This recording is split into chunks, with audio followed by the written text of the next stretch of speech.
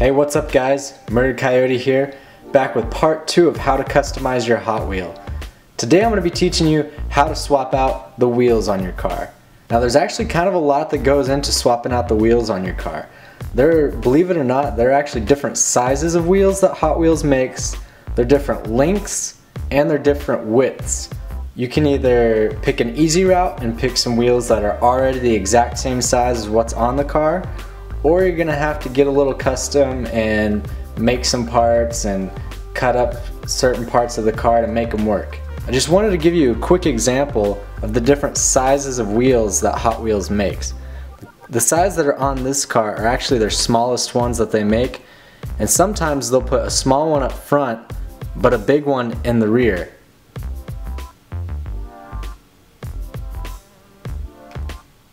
Here I can show you. This is actually one of the bigger wheels that they make, that they put on the back of a car. And then here is the same looking wheel, but it's smaller.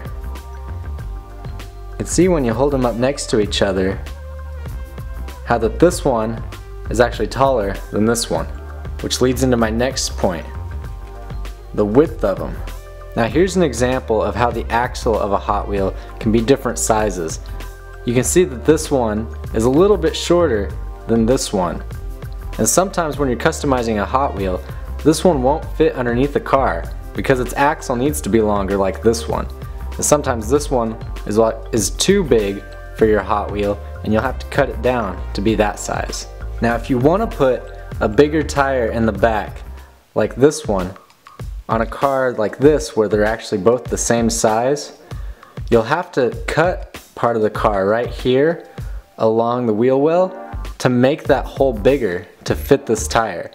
Almost every time I've tried to do this, the Hot Wheel will not fit a bigger tire in the back unless you go through and actually cut the metal right here and kind of hone that out until it's a bigger wheel well. For this episode, I'm not going to get into that just because a lot of people don't have access to the tools to do that.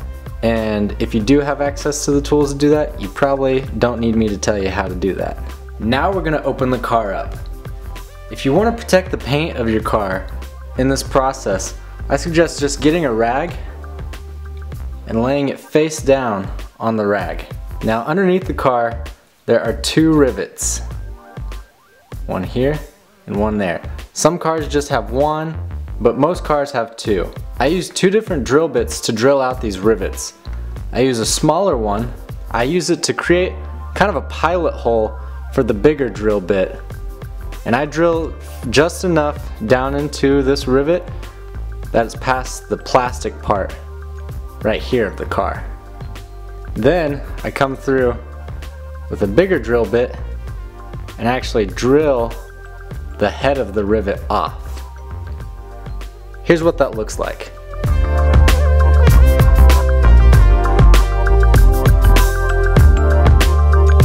Now that I've got a good pilot hole started, I'm going to go ahead and get my bigger drill bit and drill the head of that rivet off. And remember, whenever drilling, it's not about how fast you're going, it's about pressure.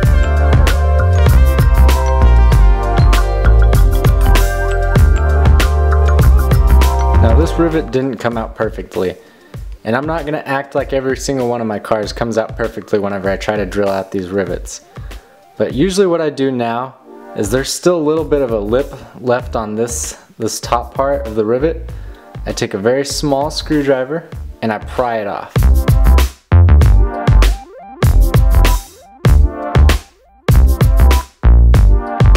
And that was what was left of the top of that rivet.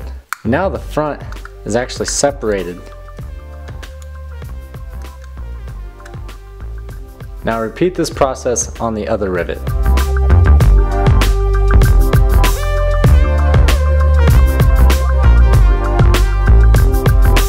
Sometimes, if you've drilled off the rivets and you still have a little bit of a trouble getting this bottom plate to come off, just stick your screwdriver in here behind the wheel, put it in,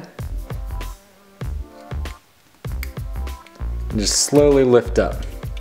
It should come right off. Alright, now I have the car apart, and generally on the older Hot Wheels, when you look down in here, there are 3 prongs there. On the older ones, you'll have to take a screwdriver and pop each one of those prongs up so that you can get the car's axles out. But on this car, they were already pushed up and I was able to just pull these wheels right out. And this is also pretty unique that this axle is shorter than this axle.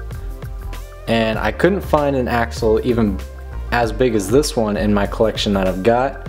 So I'm gonna have to make some custom axles just to fit this car. Alright guys, that's actually where I'm gonna end this video. In the next video, I'm gonna show you how to make your own axles for these, whether you need to make them longer or if you need to make them shorter. I'm gonna show you exactly how I do that. Thank you guys so much for watching this video. If you like it, go ahead and leave it a like down below. If you've got any more questions about this process right here, go ahead and leave me a comment and I'll try to get back to you as soon as I can.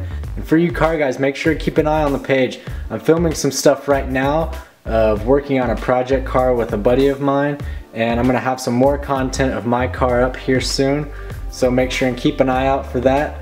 And as always, thanks for watching. We'll see you next time.